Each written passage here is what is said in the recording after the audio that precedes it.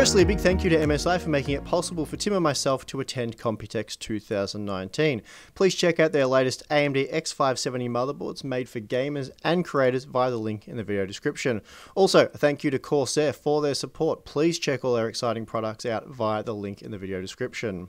Welcome back to Hardware Unboxed. Steve has already gone through all the excellent X570 motherboards and other cool things at the MSI booth, but there is more to check out at this year's Computex show from MSI, including a whole new range of monitors, many more monitors than I was expecting actually, as well as a couple of interesting laptops. So let's start with the monitors, I think, because, you know, I love my monitors here. So the first product that really excited me was the new MPG341CQR, and yeah, I really do need the notes here for these product names because yeah, MSI likes their letters and numbers salad going on there. So this is a 3440 by 1440 144Hz curved VA panel. So it's quite similar to the LG 34GK950F in terms of it being one of the highest refresh rates available for that resolution and size.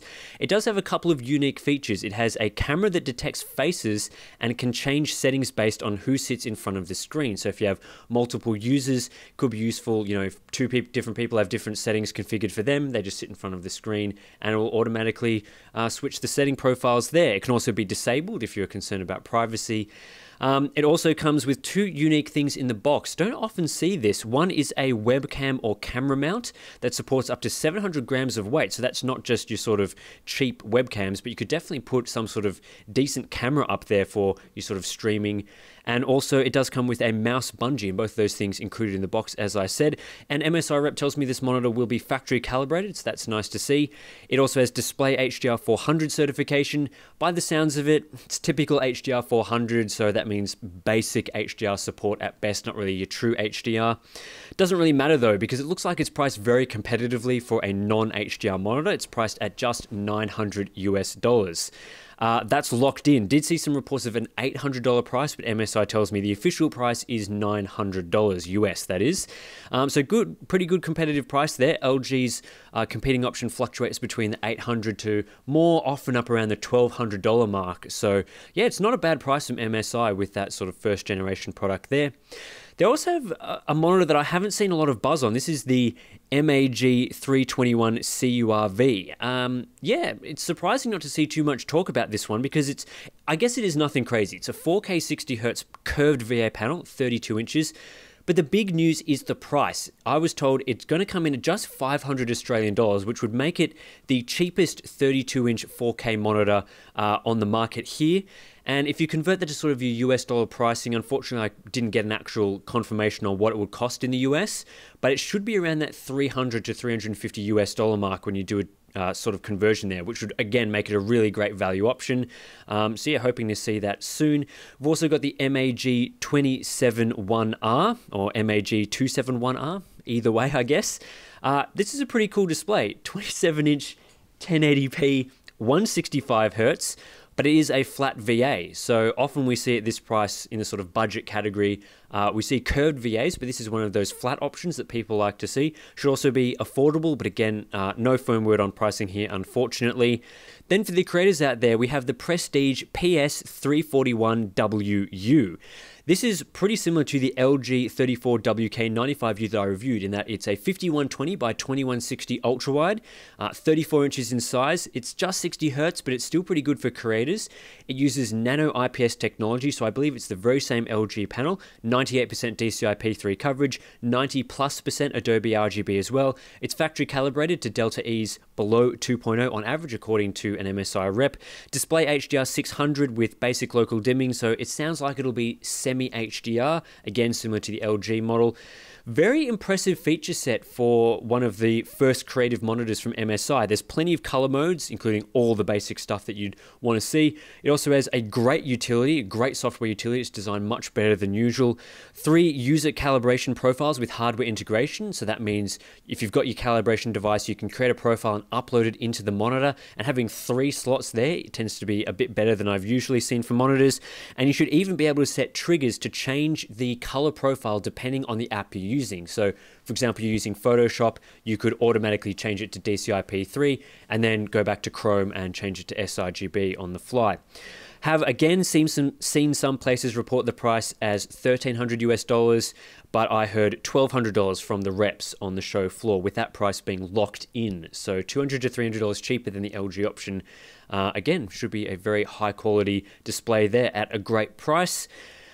Other monitors, there's just a couple of other updates here. The Oculux G-Sync monitors with the 1080p resolution and 240Hz refresh rate. The one with the 0.5 millisecond response time was shown at Computex last year, but never really came out. But that has been released now, so I guess a year later we're starting to see that. Same with the Super Ultra Wide, that was shown at Computex last year, and it should be available pretty soon. Most of the monitors that I've talked about today will be released at the end of July or early August, so very, very soon for getting some of these products in. I'm really hoping to get to review some of them in the coming weeks.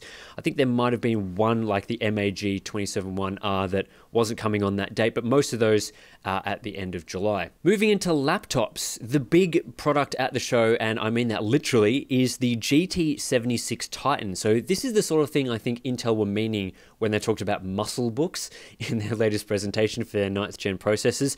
However, it doesn't use a 9th gen H series CPU. In fact, it uses a full socketable Core i9-9900K, at least in the top end models, plus RTX 2080 graphics. It is unfortunate that the RTX 2080 is a mobile version rather than the fully fledged desktop version, but it should still clock pretty well when you see the cooler that they are using. And MSI was very keen to show off the cooler. 11 heat pipes with 4 fans, 2 thermal modules, one for the CPU, one for the GPU, CNC polished plates for the CPU, and plenty of heatsink area to cool the components. The entire laptop actually was pretty loud on the show floor. The show floor itself is loud, but you could definitely hear the laptop over the people talking there. And as you'd expect that's pretty typical for a laptop of this size and performance. No word on the fan profile used, though. It's also unclear how the 9900K performs. We weren't really allowed to do benchmarks on the show floor. It would surprise me if the cooling solution was good enough to put it up to the sort of desktop level that you'd see from a high-end desktop system. But I would also expect well above laptop level with performance from an H series CPU. You know, if you're putting a 9900K in a laptop, you'd want it to perform better than those H series processors. It also requires 2 power connectors with an adapter, so that's something to keep in mind. 4.5 kilograms heavy, so big boy. Starts at $3,600 US, goes up to $4,800 US, 1080p or 4K monitor options, and yeah, it's a massive beastly laptop. The other main gaming laptop MSI had on show is the GE65 Raider, which is the 15-inch version of the GE75 Raider that I looked at just a little before Computex and I actually really liked. It has, of course, the latest RTX graphics and up to a Core i9 processor from Intel's 9th generation, but the key feature I think here is the 240Hz IPS level 1080p display. So 240Hz displays are new to gaming laptops, and it's great to see it as well in the 15-inch form factor here with the GE65. You'll also get one of what I think is MSI's best mid-sized, sort of, I guess you'd have to say, gaming laptop designs. Really like the keyboard as well in this laptop, and it comes with the latest killer Wi-Fi 6 networking experience. Thanks to Jared's Tech for some of the footage that we're showing off here. As for other laptops at the show, it was mostly creator focused using the new NVIDIA Studio line. You might have seen the announcement for NVIDIA Studio. I covered that in my video on the NVIDIA Computex keynote. So we did have a couple of cool products there. The things that really stood out to me were the MSI WS65 and the WS75. Very similar to the GS series for gaming in terms of its design, but you'll get things like a Quadro RTX 5000 GPU with 16GB of VRAM, which will be great for those creator applications, especially, you know, large Premiere files, 3D modeling, all that sort of thing. Up to 64GB of RAM is included in there. 4K displays, again, should be great for creators. I also really like the fingerprint reader in the trackpad, and the GS and WS design in general I think is really excellent. I love it on the gaming products, and I think it will work really well for these workstation class slim and lights as well. We've also got prestige laptops for creators with some spec bumps to the latest hardware, so all the stuff that you'd expect there. The prestige line, unlike the WS line, is more designed not necessarily for your high intensity creators for things like 3D modeling, but more your image editing with Photoshop, doing some, you know, Premiere work and all that sort of thing. So very exciting lineup from MSI. Really excited to get those monitors in particular. So I think they've got really high quality and budget oriented monitors, going for the sort of value plus high end specs across a lot of their products. So yeah, MSI, they tell me they are the fastest growing monitor company in the world at the moment, and I'd certainly believe that because in the space of a couple of years they've come out with all sorts of monitors across so many different price categories, product categories. It is definitely very impressive to see how they've grown, and I tend to like what they are able to achieve. So looking forward to reviewing some of those in the end of July, early August sort of time period. Anyway, that's it for our MSI coverage at Computex 2019. Don't forget to check out Stigger's video on the motherboards, some cases, some cool other things that MSI had on show there. Big thanks to them for sponsoring us, and as well as Corsair for Computex 2019 coverage. And I guess we'll catch you in the next one.